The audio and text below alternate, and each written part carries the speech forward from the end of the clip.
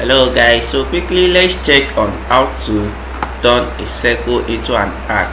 So you come to your ellipse tool, which is also as a circle tool. So you click. Remember, for you to get a perfect shape, you press down your control key.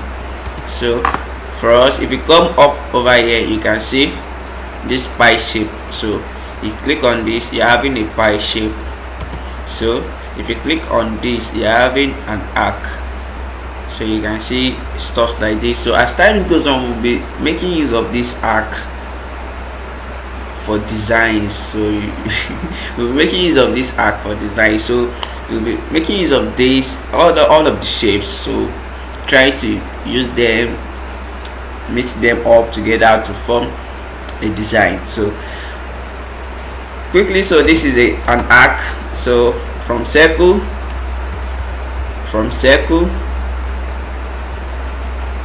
to pie, from pie to an arc.